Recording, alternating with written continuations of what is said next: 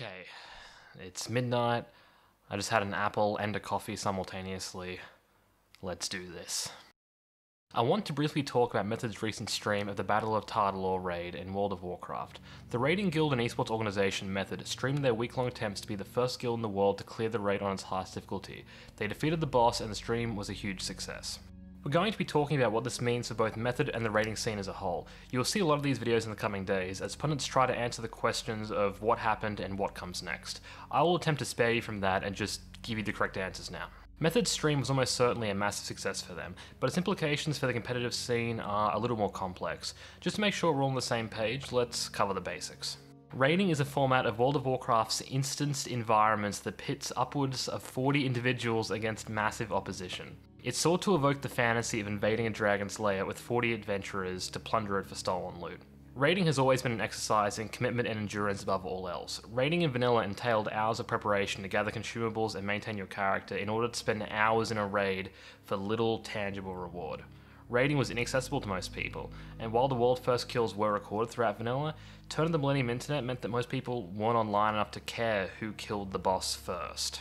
There was never a tangible reward for world first boss kills. Rewards would be added for a first kill on a given server, but the support was never there to reward people for accomplishing something on a global scale. Progression raiding at its highest intensity has always been an exercise in ego. This attracts people whose ego means that much to them, and when the stakes are that high, those individuals can be incredibly toxic. Progression raiding is not what most people would associate with fun. By Sunwell, the world first kill was elevated to the prestige of Brief Aside on World of Warcraft podcast. It wasn't until Insidia's world first Algalon kill in 2009 that I personally sat up and really took notice of a world first kill. This was also the first world first kill video to be uploaded to YouTube in high definition, thus giving the viewer a reasonable shot at decoding the visual noise of what was going on. It also helps that Algalon as an encounter was pretty rad. It was around this point that there was a shift in the dichotomy of WoW's boss design. Wrath of the Lich King saw us move away from static and rhythmic fights like Illidari Council to fights like the Iron Council, with its changing phases and organic difficulty setting. Some stuff became easier, but most of it became much harder. The new age in competitive raiding would be solidified with Heroic Lich King the following year. The Lich King encounter defined what raiding would be for the next decade. The fight was grueling with punishing, often overlapping mechanics, and an enraged timer that hung over your head like a sword of Damocles. Heroic Lich King would see Cataclysm's launch be arguably the most competitive race we'd ever see.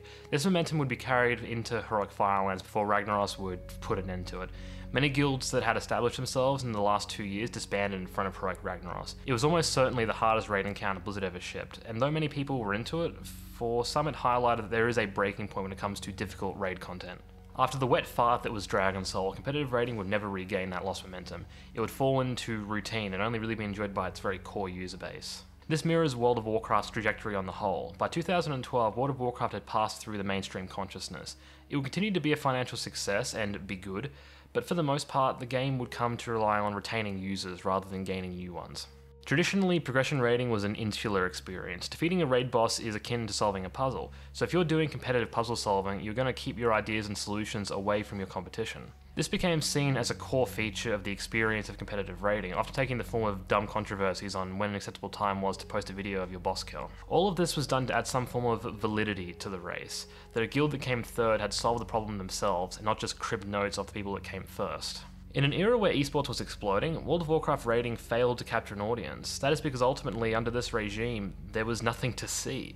You would see a kill video of the winning guild potentially weeks after they killed the boss. It would often do well, but it would end there. Raiding had no monetization pathway. In terms of ad revenue, if you got the world first kill, you could assume your video would do well, but that's a single video. It could never pay 30 odd people's wages for even the time spent working on the boss, much less some form of salary. The closest thing I ever saw to sponsorship was a free license to a tunneling service I can't even remember the name of. As a result, competitive raiding remained in the amateur and hobbyist space, a place where you could be good at something by simply being willing to do it, like being the best at deep-throating a cricket bat. Because World of Warcraft now struggles to bring in new players, the number of new players entering the pool of competitive raiding has been close to nil. Instead, as players have left, guilds have been collapsing and the player base congregating into an ever smaller number of guilds. After Legion, it seemed reasonable to assume that World of Warcraft's raiding was going to just peter out in a nice exponential decay. All of this changed with this week. Method's broadcast of their progression has had far more impact on the future of WoW's raiding than is immediately apparent. So now we can finally talk about the Red Bull gaming sphere. The The Red Bull Gaming Sphere is a so-called public game studio based out of London. Unlike most esports studios you may be familiar with, it does not exist to house a singular event or owned by a singular broadcaster. The purpose of the studio is to provide an avenue for niche events to obtain the production values normally reserved for official esports events. In short, the space is rented out for temporary use by streamers and esports organisers. If you watch the stream, you could be forgiven for thinking that this was ultimately still an amateur production, but make no mistake, the decision to have Method raid and stream out of the studio was absolutely not cheap. The camera used to capture the panel is an Ursa Mini Pro, a cinema camera valued at $6,000 US. Do you think this guy was in charge of that? No, the back end of the gaming sphere looks like this. Red Bull almost certainly staffs the venue with their own production crew, whose wages will be paid as part of the expenses. They were broadcasting live for upwards of 16 hours a day for a week straight. Their commentary team was comprised of individuals from all over the world. Rich Campbell is based in New York, but was present on the panel throughout the length of the broadcast. Likewise, Alan Widman is based in Germany. Discounting the probability that these guys are working for exposure, the cost of flights and accommodations needs to be accounted for. Either Rich was offered enough to make those expenses palatable, or more likely, Method covered his travel expenses as part of the deal they cut. Likewise, I imagine a commute home at 2:30 AM was not the interest of Method's raiders. It is safe to speculate that Method paid for nearby accommodation for participating players. But yeah, in the hotel, guys, I'm gonna head to Red Bull, meet the guys. On a similar note, there was a constant stream of food being delivered to ensure players and panel were fed and comfortable. This results in a far higher catering budget than just some dude making sandwiches in the console area. The point of all this is to put in perspective the difference between an amateur production that normally defines a streamer like Sco at his home and scope of this production. It is night and day. Method as an esports organisation invested real capital into this event, and judging by the numbers it pulled, it's safe to say it was a success. When I recorded these clips a little over an hour before Jaina died, the total viewership was something like 140,000 people. Again, just for perspective, 25,000 viewers on H-Bomb's charity stream was enough to get a sitting member of US Congress to join the call to discuss policy. AGDQ's 2018 viewership topped at 223,000 viewers, a charity that raises millions of dollars per an event. There is no point in speculating on a figure because the money is on screen. The Method stream was a success on a scale that only professional productions can be. With this event, Method has finally found a way to monetize raiding in a capacity that can actually reflect the time invested into it. The word professional raider is now a thing that exists. The progression race itself acts as a windfall and a means of cultivating the audiences of individual raiders. I can't find much solid information on what, if anything, Method pays its raiders. I've heard they receive some form of salary, but I honestly don't know. Based on my understanding, it seems like cultivating streaming careers for individuals is the more practical way of Method feeding its players. The mere existence of the stream is more meaningful to World of Warcraft than its contents. Had Method lost the race, they'd have still generated more than enough revenue to justify continuing the process into the future. I honestly didn't find the stream that entertaining, but that didn't stop me from watching it for hours in the background. I imagine that is how most people engaged with it. Method's approach to raiding was not at all performative. They made no changes to their usual routine in order to accommodate the stream.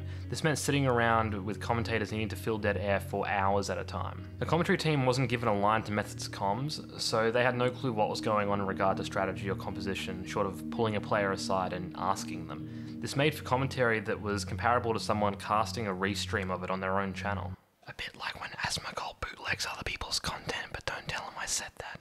With Method being the only guild being open about their progress, it meant literally hours of baseless speculation on where competing guilds were on the fight.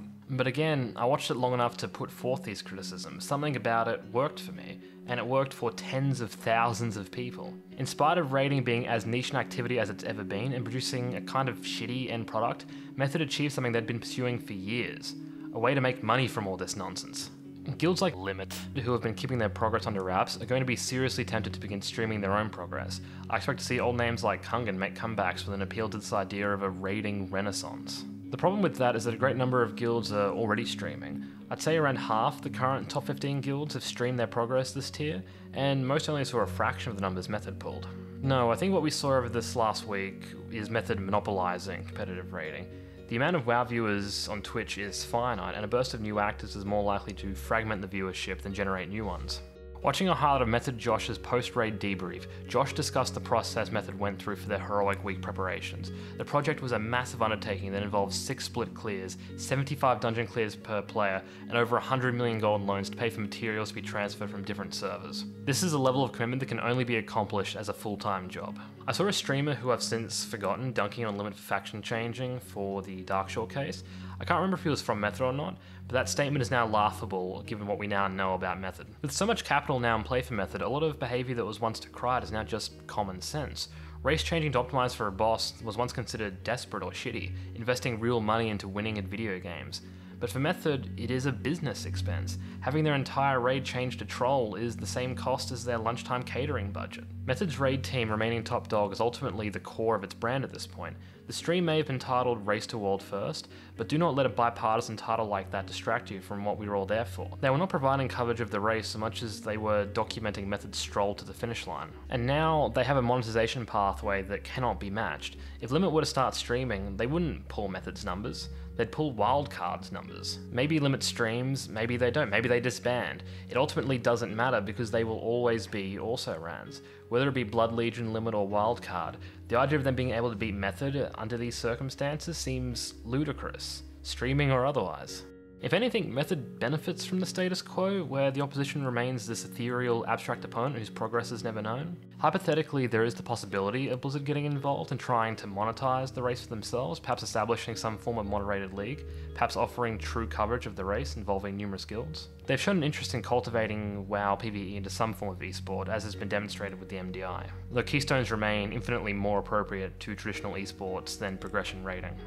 Any action from Blizzard would be essentially seeking to grift power away from Method the organisation at this point, and the question becomes, what incentive would Method have to play along? They've demonstrated that they don't need Blizzard to succeed in this field. They know because they created it. I could ramble on for an hour about tangential shit, but I promised myself I would get this made today, and it's now well past midnight, so I need to wrap up. Ultimately, everything I spoke about does not matter, and that is why this is a half-assed video. I am impressed by what Method accomplished, not outraged. I just find it fascinating that in an age where Warcraft has as little cultural presence as ever, in an expansion that is being dunked on as awful, the audience was there on a scale I don't think anyone would have predicted. In a 2017 interview, Scope put forth the possibility of Method working with partners to reward top finishers of the race, essentially trying to engineer competition. They have known for some time now that monetizing the world's first race was possible, and now they are in a position to carry that forward. The challenge Method face going forward is to avoid betraying themselves as a behemoth crushing competition on a scale no one else can compete with. They will do precisely that, but they need to apply a delicate touch.